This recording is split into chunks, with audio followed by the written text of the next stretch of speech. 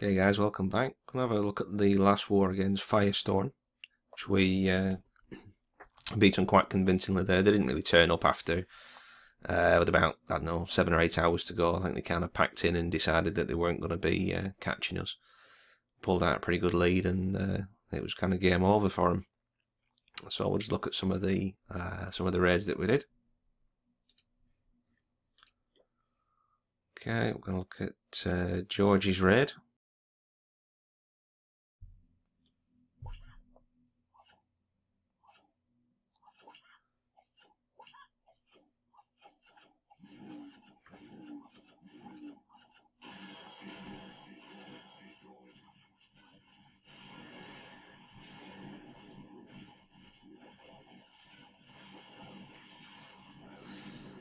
Pretty good jump spell placement there. It doesn't look like it's quite reaching, but it's covering both walls, and there's 5 spaces in between those walls there, so pretty good effort.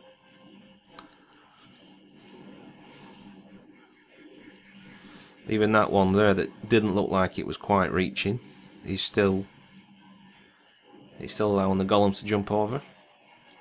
That golem bursting into 2 has broken that wall open, which is pretty cool.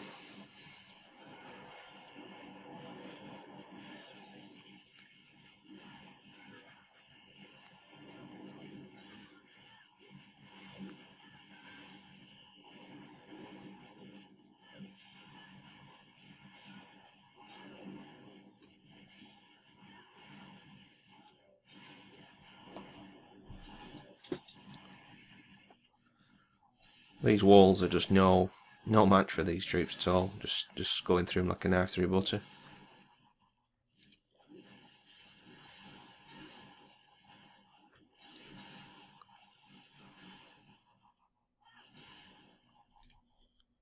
Okay.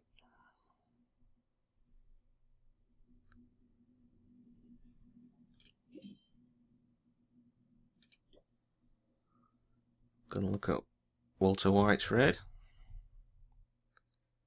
Again, very low level walls for a Town Hall 10.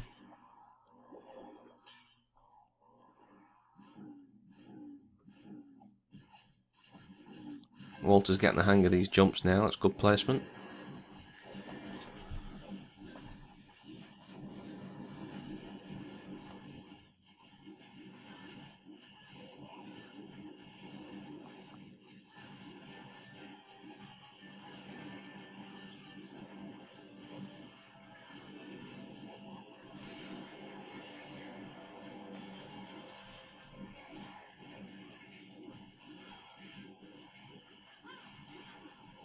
Trying this video with the sound effects on. I don't know whether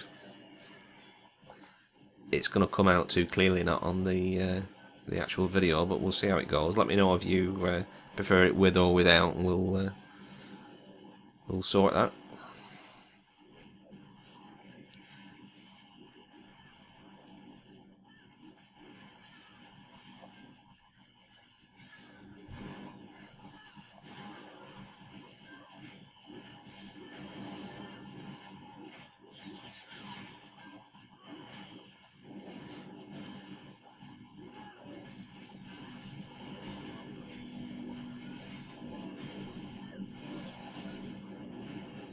No, Arch Queen's still got her ability.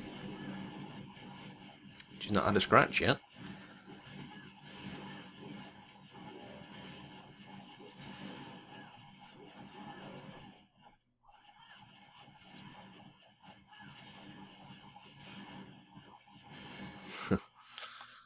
Good stuff.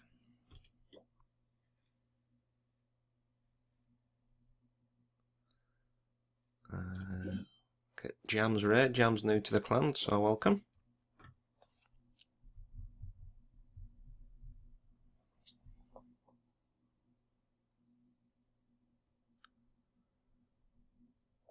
Fairly low level defences there for a Town Hall 10. Rushed it, but it's pretty good for us.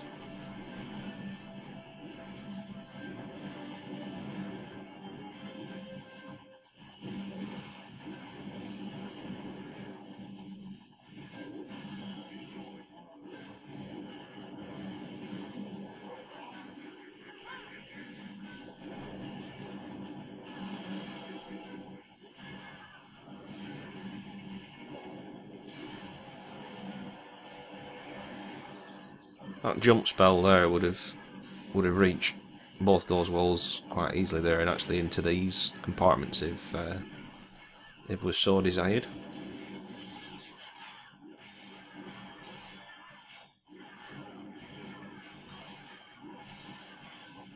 Would have helped the Archer Queen out.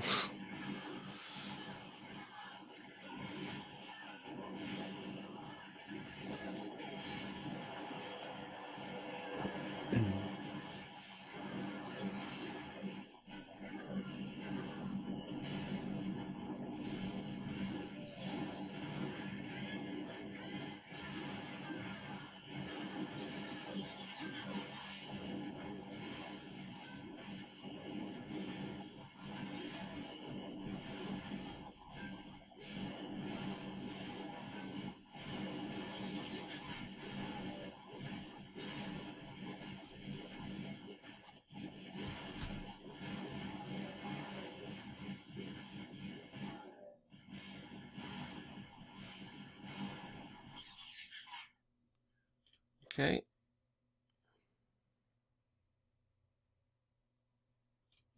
And look at Pun's raid.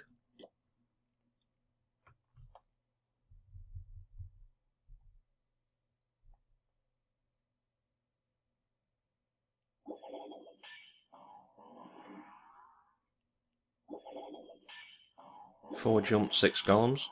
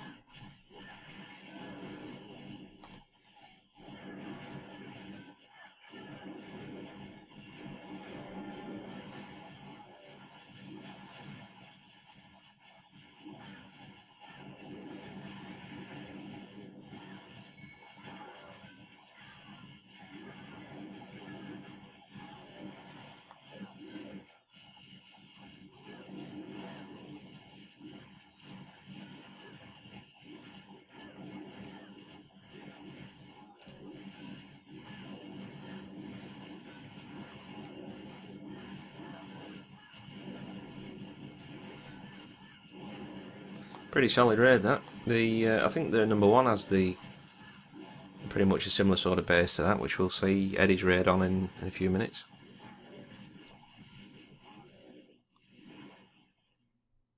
Good effort, high damage points there.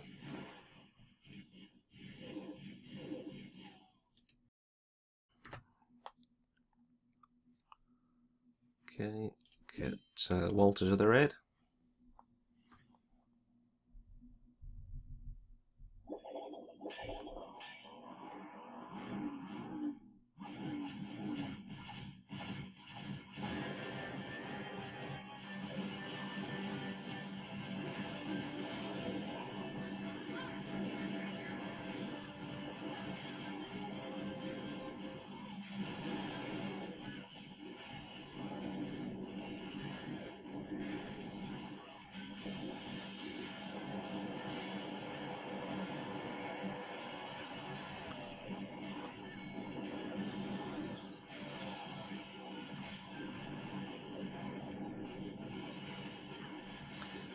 So we've got, I think there was 3 or 4 golems going in there and a couple of P.E.K.K.A.s, and the last P.E.K.K.A. that went in decided he was not going to go into that fight and he was going to go on a little tour, but not sure whether that was intended or not, but again it's working out pretty well.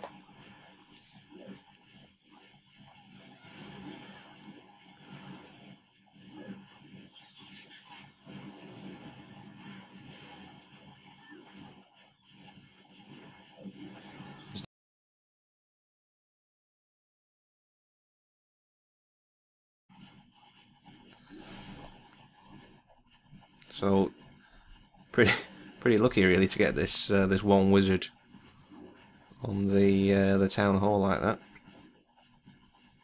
What a hero.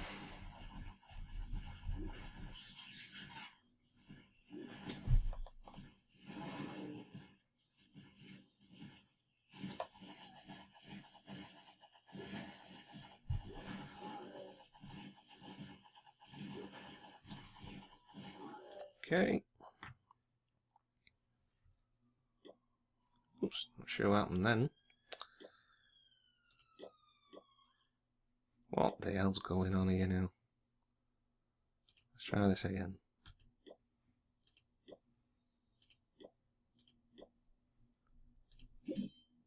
Okay, sorry about that.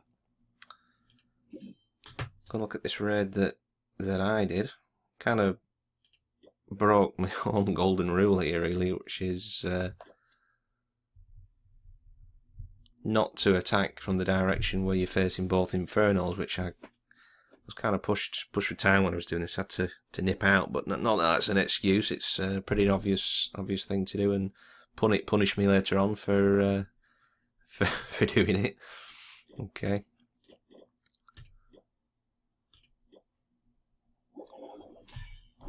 But again, it's the 6 column 4 jump routine. Should have really come in from this side. It would have been a much higher damage percentage.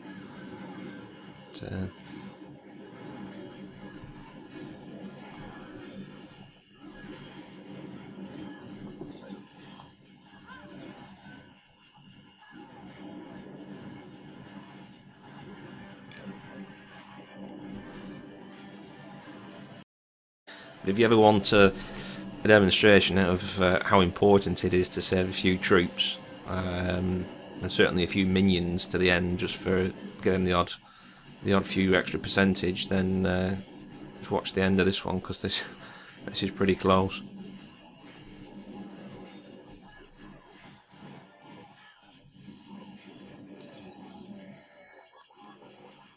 So it's pretty much all over, you know, fairly quickly, and we're on to the extra few troops now. I thought this was game over at this point on the second star, but it's often difficult to tell whether you're going to get 1% or 2% on some of these buildings. So I thought that would have been 1%, and maybe another percent on this camp over here. Obviously making 49. That would have been it. But,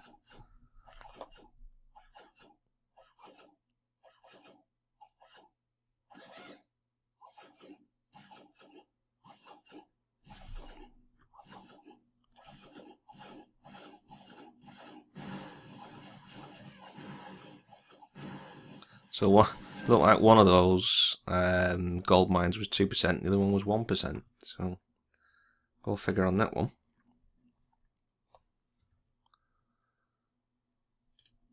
Three was the other raid that I did. Again, same attack.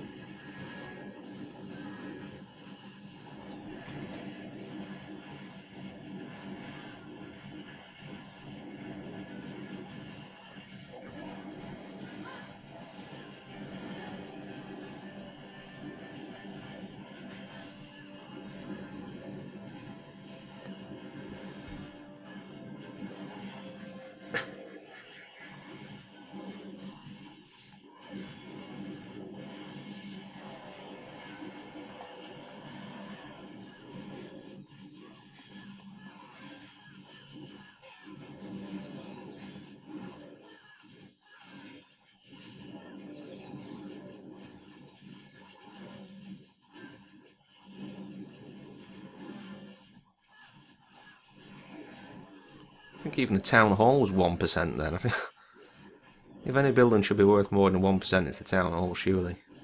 Anyway, so we've saved these few extra troops.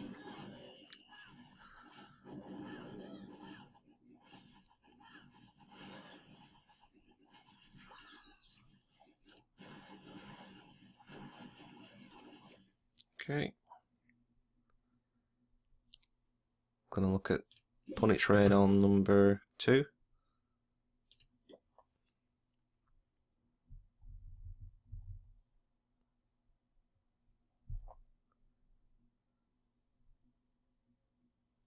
Again using the 6 column 4 jump.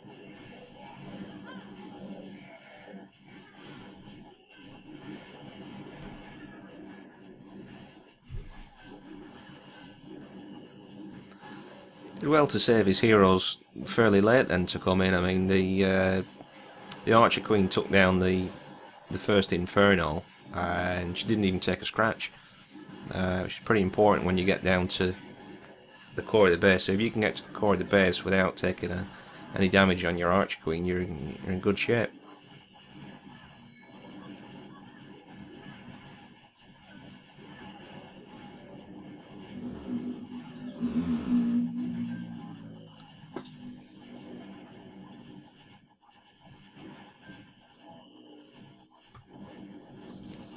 Stuff. Last one I'm going to look at is Eddie's raid on their number 1. So you recognise this layout or something very similar from, I think, the one that Punnett attacked earlier on.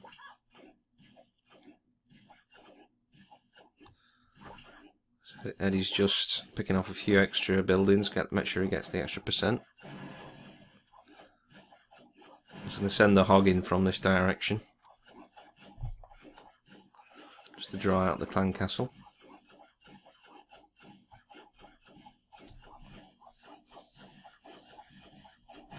A lot easier now to draw out the clan castle now that obviously people are going for the high damage point troops in the clan castles, obviously, so there's not as many troops in the clan castle, so there's only sort of 3 or 4 troops in the clan castle.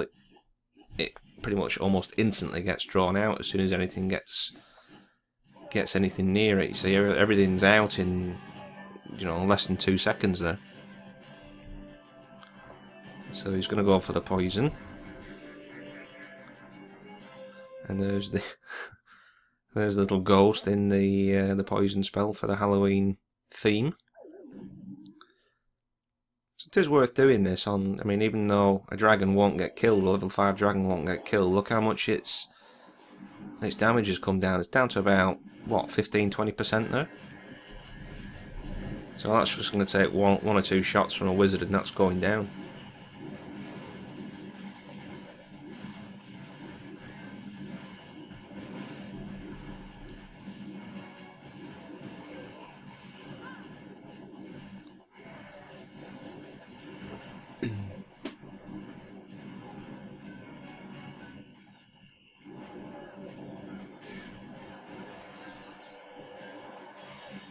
So, I mean, this base is kind of designed to get things wandering around this outside with this empty sort of passage here. Fortunately, the heroes in the middle there drew the guys in.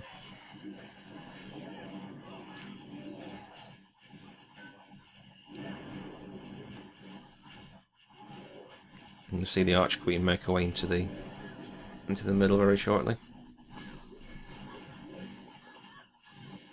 Ooh. It's fairly close on the Archer Queen getting this town hall.